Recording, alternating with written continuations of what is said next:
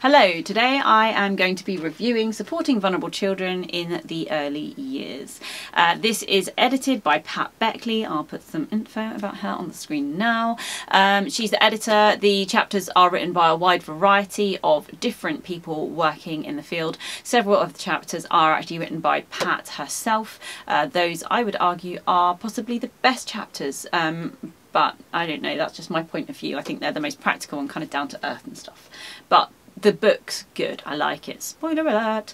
Okay, so it's basically, what is it? It's basically kind of a summary of the research to date and what we understand at the moment about supporting vulnerable kids in the earlier years. Okay, so let's have a look at the contents now. So you can see that we're covering quite a wide range of different issues, things like inequality, poverty, the attainment gap, and you'll also see that the authors are quite wide-ranging again as well in their sort of expertise. So it's interesting, and the book looks both to kind of summarise the research and our understanding of the problems, but also throughout the book there are lots and lots of practical suggestions about what we working on the front line with children might be able to do in order to enable them to cope and thrive.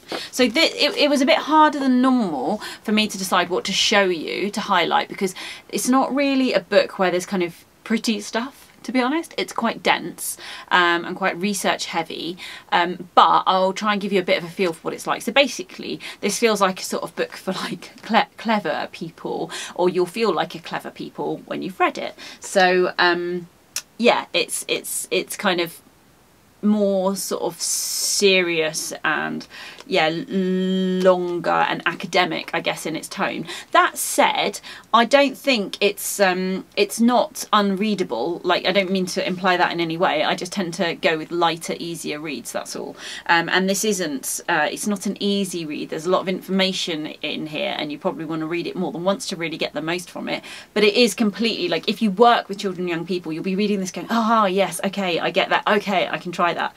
So yeah, don't be off put by the fact that it's fairly dense, but just know there's a lot in here and it would take quite some reading. But you could dip in and out because it's really clear, each chapter stands alone, so you could just dip into the chapters that were most relevant to you.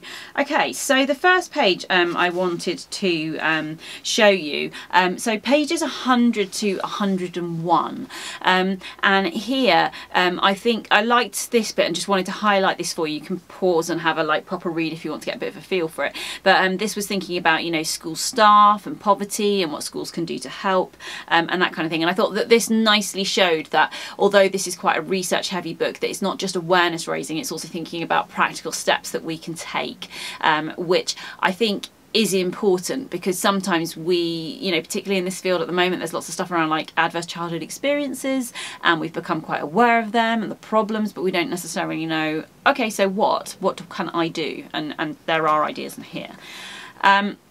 Okay, next page I wanted to highlight for you was 115. So I wanted to show you this page because this shows one of the little reflections boxes, and we get these throughout the book and I really like them. These are moments that make you stop and pause in your reading and have a think about how you can apply this. Maybe also reflect on your good practice that you're doing at the moment, and then thinking about how you can expand on that as well. So I really like this, and these are the kind of things that if you wanted to use this book with colleagues, you could reflect on these things together also. So I really liked these, and as I say, they're throughout the book, so that's good.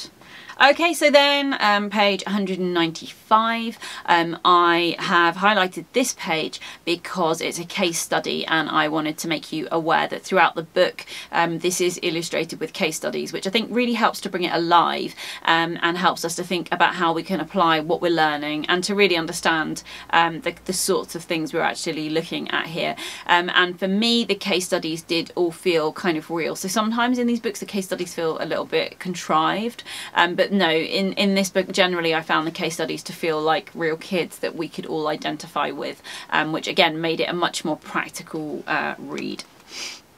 And then 119. Okay, so page 119 I've wrote down to highlight. This is just showing you a chapter end, showing this is a proper grown-up book with like references and suggestions for further reading, which is, I know, like a pretty common thing in many books, but not always in the sorts of books that I'm recommending, which can often be a bit lighter and quicker and easier to read. So you can kind of see like the context in which this is set, the research it's drawing on, and also that there are some great recommendations for further reading if you want to do even more reading. So yeah, gives you a bit of an idea. Okay, so what are the three things that I most like about this book? Number one, it engages a wide range of expert voices and it draws on the latest evidence. Number two is that it provides suggested ways forwards as well as just stating the problem. Number three, I think, is that it's really comprehensive, and it feels like a really good overview of this kind of emerging and rapidly evolving area of research and understanding. So a kind of really good go-to if you want a good introduction on where we are at the moment. So yeah, would recommend it. I hope it was helpful. Do let me know if there are books or resources you would like me to review in future videos by leaving a comment below, and please do subscribe so that you'll be kept up to date with my latest videos, which are released every Tuesday and Friday. See you next time. Bye.